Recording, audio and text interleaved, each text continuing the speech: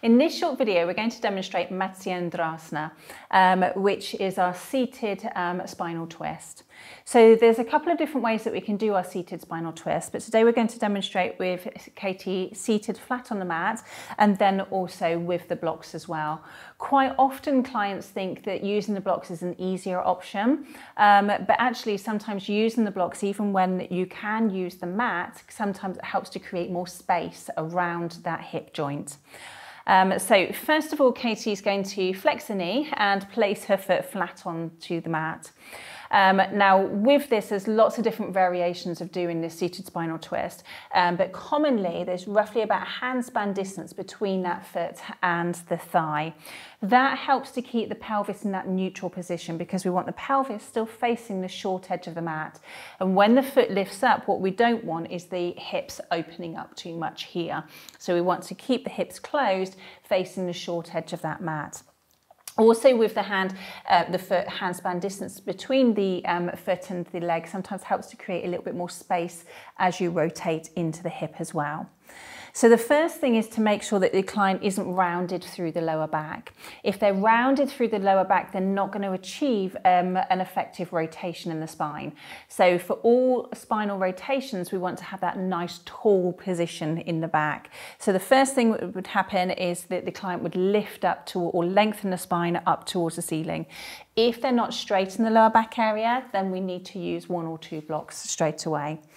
Okay, then from here, Katie's going to take a nice deep outward breath as she then rotates into the hip, and she's going to hug that leg. So she's using the hand to hug the knee as she then rotates the body into the hip. She's keep using the arm behind her to help to keep that nice tall spine position. And then she's looking over that opposite shoulder. So we get a nice rotation in the C-spine as well. Engaging the banders here, as that will also help to create more space as you rotate into the hip. Okay, now each time she's breathing out in this posture, she's just lengthening that spine up a little bit further towards the ceiling just to see whether it will lift up any further. And if it does lift, sometimes it helps to deepen that rotation. So it's always a lift first and then a rotate, rather than maintaining that spinal position and just trying to rotate round. So with all of our spinal rotations, it's a lift first through the spine and then rotate. Excellent, and then come back to that center position. Thank you.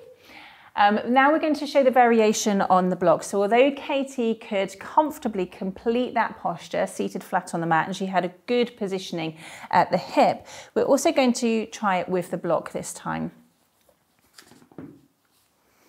Okay, so she's sitting nice and squarely on the block, pelvis facing the short edge of the mat. And again, Katie's going to flex the knee, place that foot flat onto the mat. And again, roughly about handspan distance between that foot and the thigh. Then from here, Katie's again engaging those banders, lengthening the spine, and on that outward breath, she's rotating into that hip. Okay, so now we can see Katie in this instance, although she's on the block is actually helping her to create more space around that hip joint, because Katie is now able to go deeper into this posture because she's able to now bring this elbow towards the opposite side of the knee here. So she's got a deeper rotation than she has when she's in that seated position or seated position. Again, she's using the hand behind to keep that spine nice and tall and looking over that opposite shoulder. So we get rotation in the neck as well. So it's sometimes quite nice to practice these different variations. By all means, if your client is able to do the seated rotation flat on the mat, then do so. But you then might want to progress. So using the block here has enabled Katie to progress to a deeper position in this seated spinal twist. Excellent. And then relax back down. Excellent. Thank you.